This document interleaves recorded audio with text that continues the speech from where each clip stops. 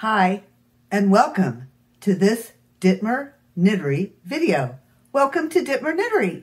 My name is Bev, and you'll find my contact information in the description box below.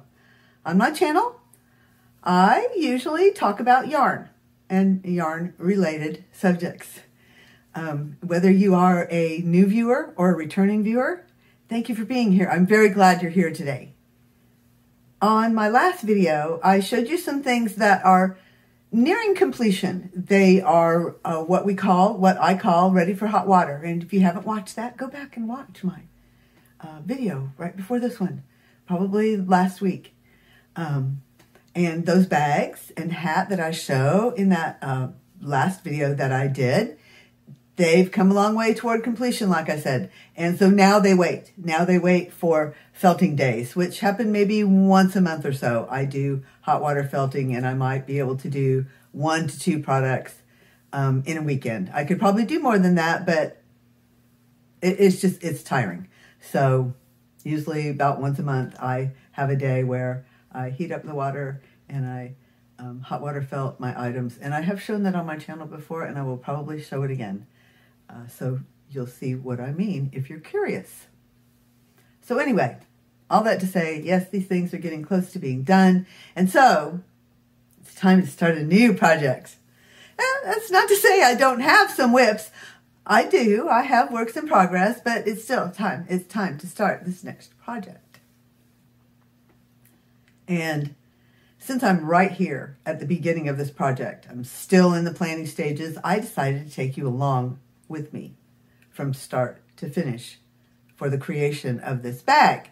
Now, this is not a tutorial, not at all, not a tutorial, but it will include machine and hand knitting, seaming some knitted fabric, weaving in ends, picking up knitted stitches, knitting I-cord, and so I hope to show the hot water felting when I get to that stage of this project.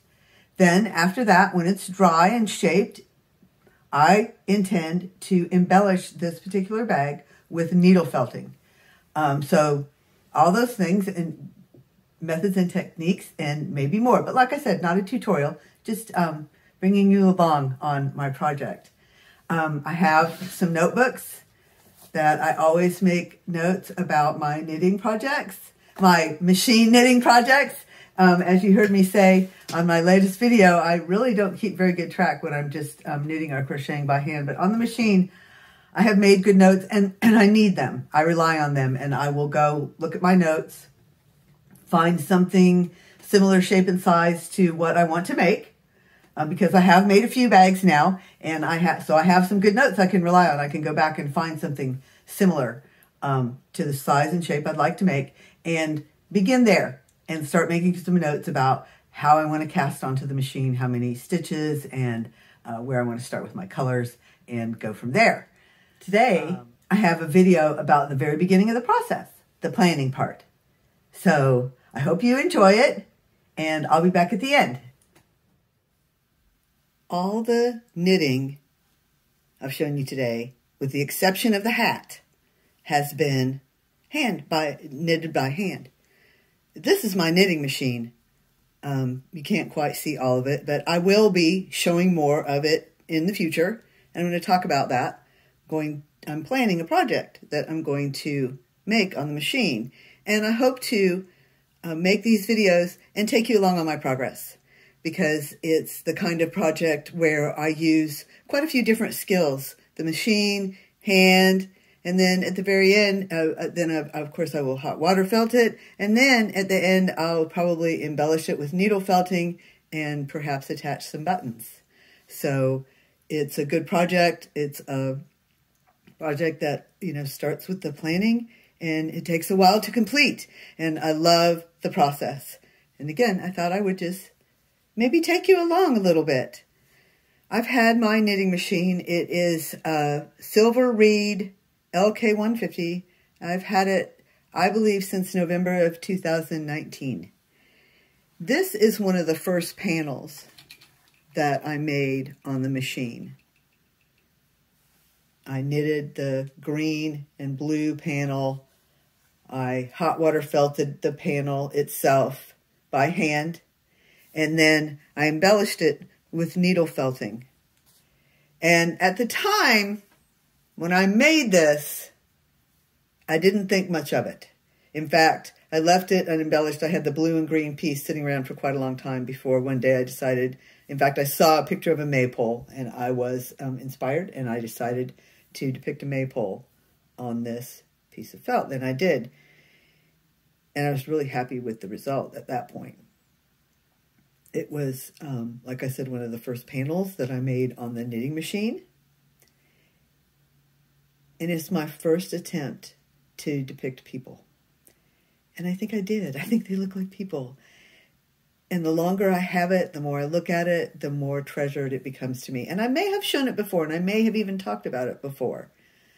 Someone recently asked to buy it, and I realized that I really didn't want to sell it. I couldn't sell it, that there were too many important elements here, firsts for me and successes for me to let it go for any kind of a reasonable price. So I decided to keep it. But the person said they really wanted it. Could I make one like it? And I said, I can't duplicate it, of course. I can't make one exactly like it, but I'm glad to make something similar. And I offered to make this, like I said, it's a panel, it's a tapestry, and I will hang it with a backing and a sawtooth hanger. It will get hung in my living room here very soon. A short tangent, I'm really bad about putting things up on the wall. I'm really bad about displaying things. And recently I have been putting things up on my walls and doing decorating in my home. So this is getting ready to go up actually in my living room. And so I'll get to look at it every day. And people who come to my home will get to see it. Anyway, back to the person who wanted to purchase the item and offered, if I asked if I would make something similar. And I agreed to do so. And she said she wanted a bag, which of course is my specialty. And I said a bag or a tapestry, either one I would do. And I haven't really heard from her since, but I decided to go ahead and do it because I've always wanted to do this again. Ever since I had this success, I've always wanted to do this maypole theme again. I just love it. So I decided to go ahead and make a bag. Now I have some of this green yarn. I have that. I do not know what it is. I know it's wool. I know it felts. I've used it. I know who gave it to me, but I don't remember much about it other than that it's wool and it's green. I don't have any more of the blue of the background. Now I do have most of these colors that I used for needle felting. So I'm looking forward to being able to create a similar scene. So there begins my plan. Next thing, I'm going to figure out what yarn I'm going to use. I'm going to try to use something that I already have in my stash. Really don't want to buy special yarn for this. And my first thought was to go ahead and use this green and find a blue to go with it. But it's kind of, it's not bulky, but it's definitely at least a 4 weight, maybe a heavy 4. That weight of yarn doesn't work as well on the machine as lighter weight yarns, which is something I learned. It works, but it works better if it's a little bit lighter weight yarn. So I've decided to use some Knit Picks palette yarn that I have. And I'm going to show you the yarns that I've selected. These are just some of the yarns that I have to select from. This is most of my wool yarn.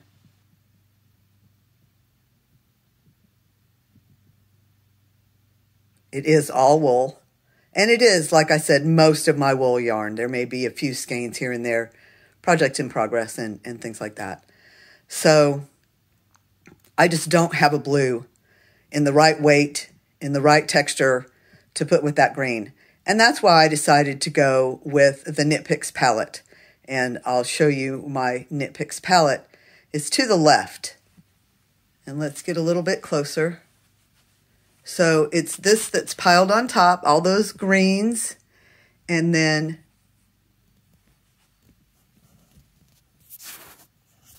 those cubes with lamb chop and the adjoining cubes to the left are all Knit Picks palette yarn. Yeah, a whole section for the greens. There is some larger yarn there in the background. The lightweight yarn, the fingering weight yarn, or is the palette Knit Picks yarn.